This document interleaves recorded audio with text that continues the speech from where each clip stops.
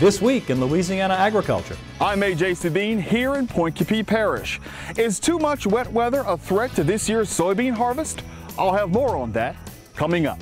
These little ants could stop you from selling your hay. I'm Avery Davidson with that story ahead.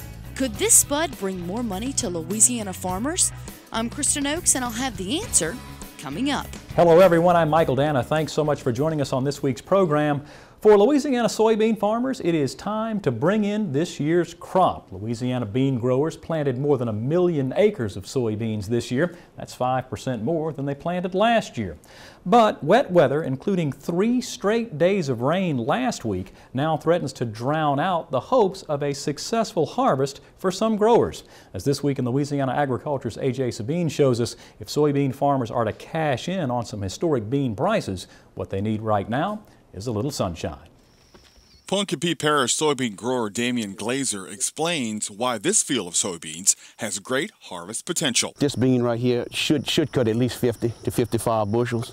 You know, and not just looking at just one plant, looking at this overall field behind me right here. I think these beans will be very good. Glazer says adequate rainfall through the growing cycle has made this an excellent stand of soybeans.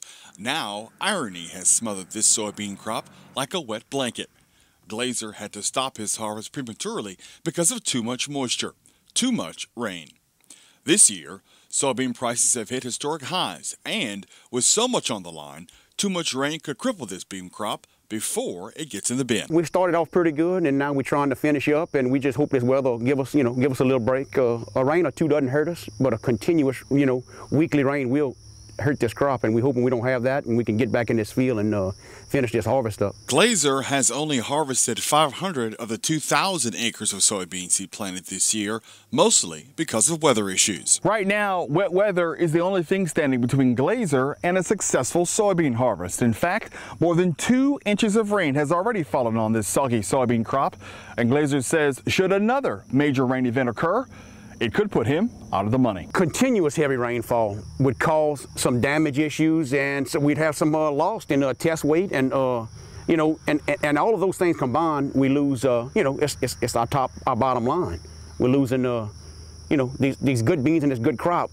We don't want to lose anything. We want to try to save everything we can. Until conditions dry out, Glazer feels the pressure.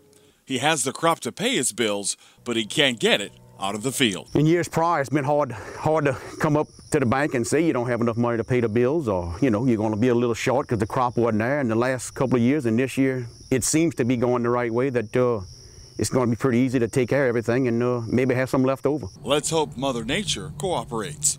In Point Capee Parish, I'm AJ Sabine for This Week in Louisiana Agriculture. Farmers planted nearly 60,000 acres of soybeans in Point Capee Parish alone last year.